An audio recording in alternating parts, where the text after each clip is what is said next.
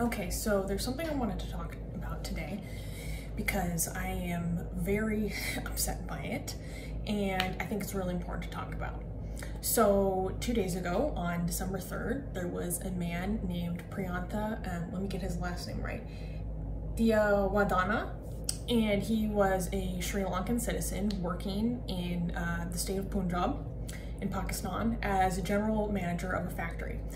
And there was a rumor that was spread that he had ripped down a poster and that this poster contained some sort of Islamic scripture. Reports vary. Some say that it had verses on the Quran on it.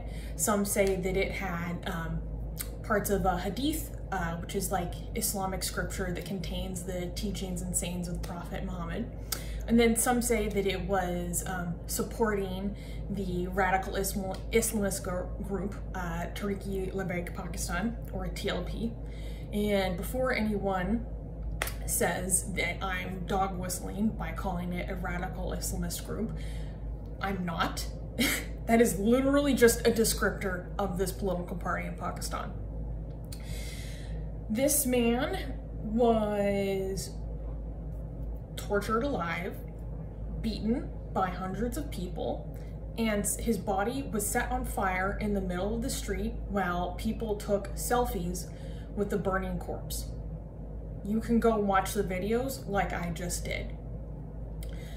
Now, I am really fucking pissed at the Prime Minister, Imran Khan, because this is one of the few instances where he's actually calling out the blasphemy frenzy that has taken a hold of his nation, okay? Most other circumstances, he is one of the primary causes in strengthening and bolstering this frothing out the mouth frenzy. People might think I'm using extreme language right now. I wish I was.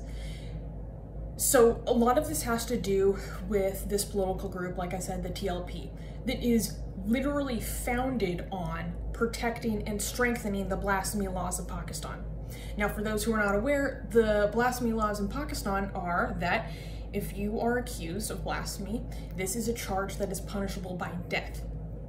Now, people will be quick to say, oh, Susanna, no one has actually been executed by the state for blasphemy, and you would be correct. But that is because usually people get lynched by a mob before they ever reach death row. Like, I'm not exaggerating, this is empirically true. And you are actually safer on death row in Pakistan for blasphemy than you would be not under police custody. And I'm not acting like, you know, death row in Pakistan is a cakewalk, okay? This is just so you can get some perspective and know what the relative dangers are. This issue of blasphemy has, it's reaching a fever pitch in Pakistan. If you look at the numbers of the cases of people who have been charged with blasphemy, it has skyrocketed in the past 2 years. It's becoming a huge problem and more people need to pay attention to it. Now, the reason why I'm so pissed at Imran Khan is because I'm happy that he's calling it out. Of course. He's only calling it out because it's a foreign national. This man was Sri Lankan. And now he has to be concerned about how this looks on the world trade and in terms of incentivizing foreign investment and making sure that foreign workers actually remain in the country. It's because it threatens that aspect of it. He doesn't actually give a shit. You want to know why? Because he doesn't say dick. Doesn't say dick. When multiple times a month, particularly the religious minorities of Pakistan are lynched, persecuted, accused of blasphemy, get the shit beaten out of them, chased out of town, whole communities burned because of mere allegations of an insult to the Prophet Muhammad or his companions. It keeps on extrapolating further and further outward. As an example, I could give you dozens of examples because I'm way too knowledgeable about this. Less than a month ago, according to the police in Peshawar, thousands of people descended on the police station because they were demanding that the police hand over a man who was reportedly mentally unstable to the point of being nonverbal so that they could lynch him. The police evacuated that man, and they had to evacuate the entire police force and then call in military because they burned down the police station because they refused to let this mob lynch someone who's intellectually disabled over accused desecration. This is how serious it gets. And we need to pay more attention to this for a number of reasons. One, the power that the TLP, which is one of the primary galvanizing forces behind this blasphemy frenzy in Pakistan, they have a power of mass mobilization in the country that threatens the power of the civilian government. They are scared shitless of the power of the TLP. Recently, they were going to mobilize on the Capitol. To stop this, the government literally started digging up trenches in the highways so that they couldn't enter the Capitol. And then they had to negotiate with this group because they have no choice.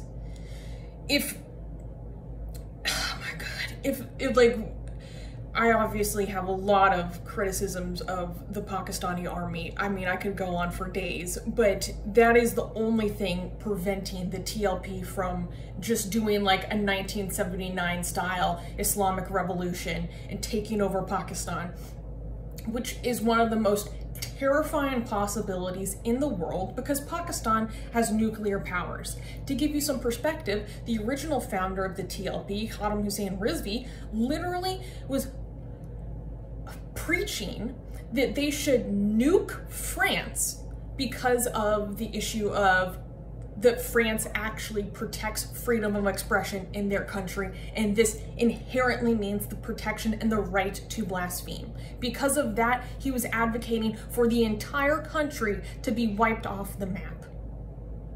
Okay? And this country actually has the nuclear capabilities to do so. If the TLP came to power, there's so many other consequences that I can't even get into, but I want to talk about this for a couple of other reasons. One, because I want more people to care about what's happening in Pakistan. I want more people to actually care about the prosperity of the Pakistani people enough to give a shit about this. What does this mean to me?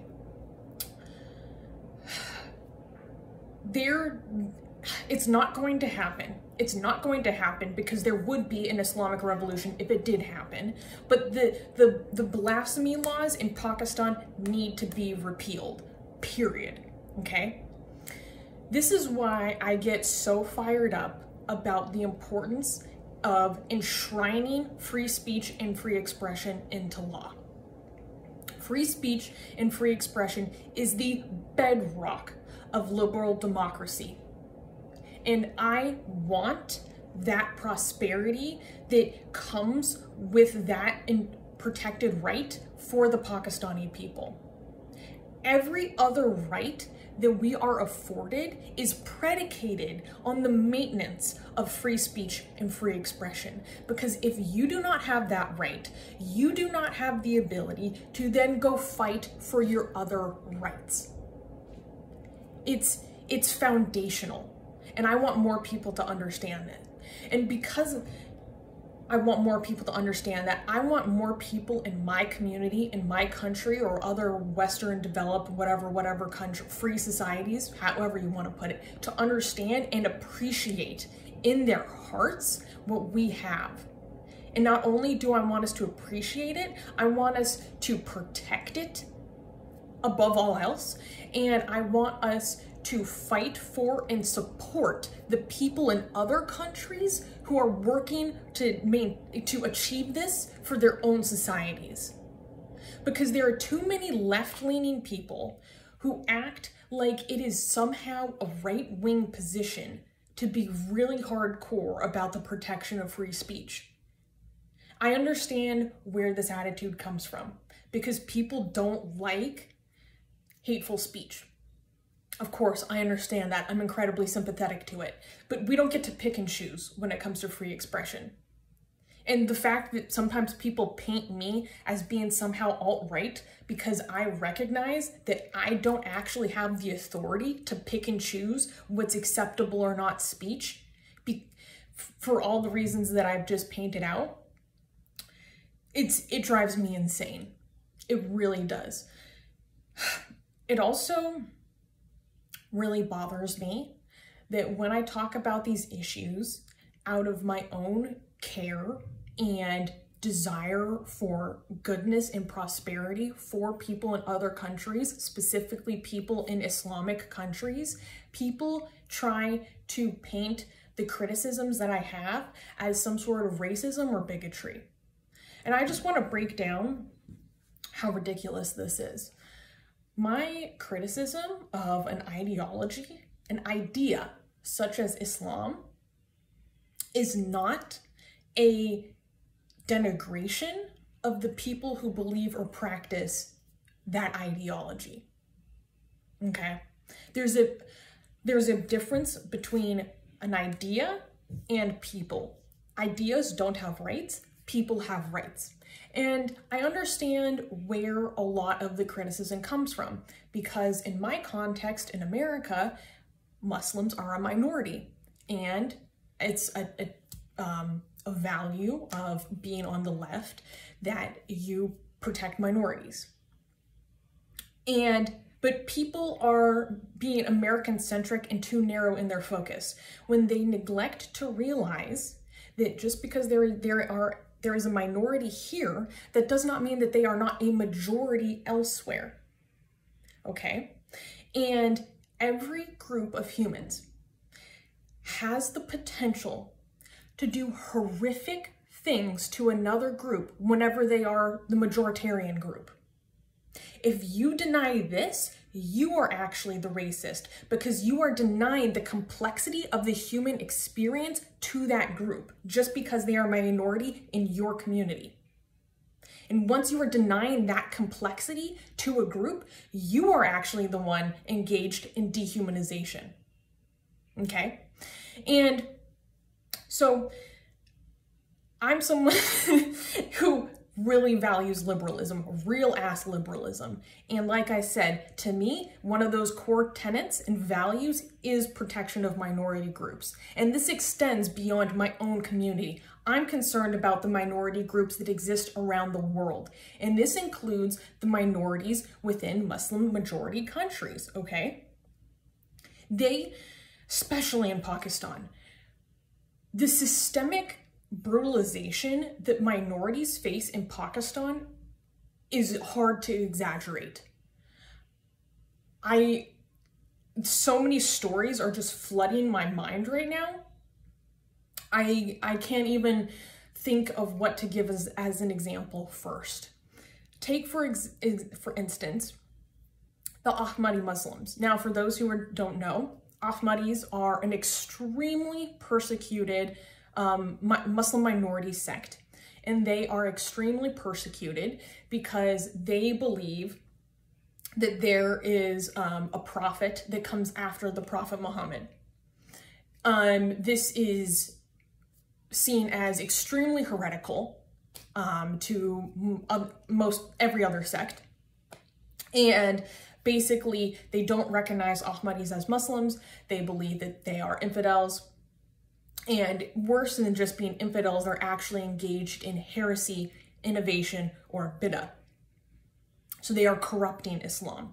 This is extremely seen as blasphemous. And Ahmadis face basically ongoing genocide and ethnic cleansing in Pakistan, where they are openly assassinated on the street. And to be able to receive a Pakistani passport, you have to declare that Ahmadis are not Muslims. The state is engaged in the takfiring of Ahmadis. It's in there was a constitutional amendment over it, just to give you an example. And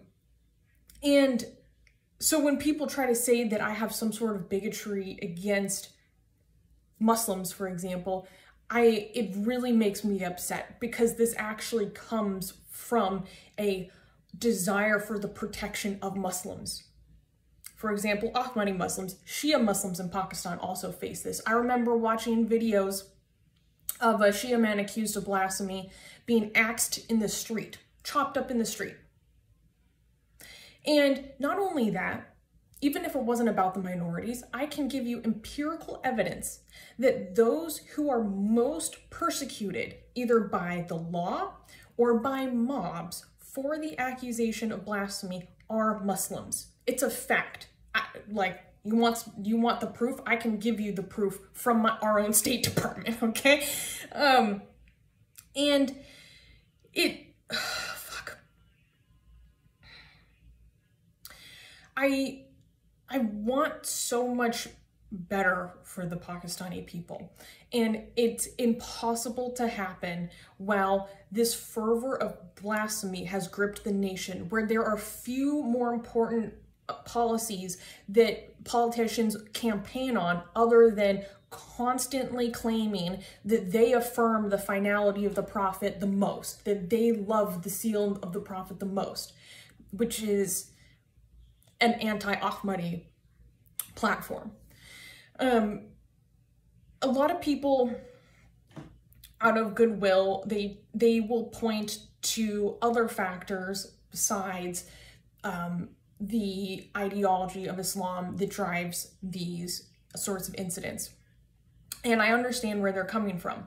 And I can give some credence to that to a certain extent. Let me explain. So the ruling class, the state apparatuses of Pakistan use Islam, and Imran Khan himself, this piece of shit, is responsible for such a depth of increasing the Islamization of Pakistan within their educational system and throughout civil society. It's insane. But they use increasing and deepening this obsession with Islam and making everything about the pride of Islam, everything about the victories of Islam as a way to, as a nationalizing force. And it's a way for them to cover up and not acknowledge and not focus on their own failures to actually govern well. And this is why Islam is becoming increasingly intertwined in sports in Pakistan, because across the world, sports are used as a nationalizing force. And now they're just knitting the two more and more together because they don't have other reasons that they can bring to their people to be proud of their nationality. So I can give people that, right? However, when people try to deflect and say, oh, it's only socio-political, geopolitical factors that leads to this kind of thing, they're actually tacitly acknowledging that oh, it's only geopolitical factors that leads to fundamentalism. Yes, that is very important. Socioeconomic factors that deepen fundamentalism. However, when you're saying that, you're tacitly acknowledging that it is the fundaments of Islam that actually carry these teachings, these attitudes, that they imbue these attitudes into people. And I'm not going to stand for anyone trying to act like the lynching in the street of this Sri Lankan man is not informed by Islam when their murderers are literally being interviewed by news stations citing the hadith themselves, saying it cannot get more clear when they're telling you it's because of what they were taught from Islam. You're doing a disservice to the victims when you try to cape for an ideology like this. You're harming Muslims, because if you actually think that trying to protect and shield the ideology, the way that people are taught these ideas out of a love for the people or protection of the people, which is very worthy, you're harming the people. You're harming Muslims, because they are the ones who are most likely to actually be harmed and killed over these things. Statistically, it's just a fact. And I really hope that more people pay attention to stuff like this. I hope that more people value the rights that we're lucky if you do live in a country that is lucky enough to have this really enshrined into law, that you're grateful for it and that you protect it. And I want more people to care about what people who don't have this right go through. And people really need to ask themselves, what is more important? What is more upsetting? Is it someone taking a book and ripping a piece of paper? Is that more upsetting, or murdering someone over ripping a piece of paper? If you want to learn more about what's going on in Pakistan, I highly suggest you go follow Hara Sultan on YouTube, great friend of mine. And of course, I'm gonna say go follow Atheist Republic. We talk about issues in Pakistan at least once a week. And also follow Ali Rizvi, great friend of mine, and Secular Jihadists for a Muslim Enlightenment, which is a fantastic podcast. Obviously, this is something I'm very passionate about and I care a lot about, and I hope that this taught you a little bit about why this issue is so important.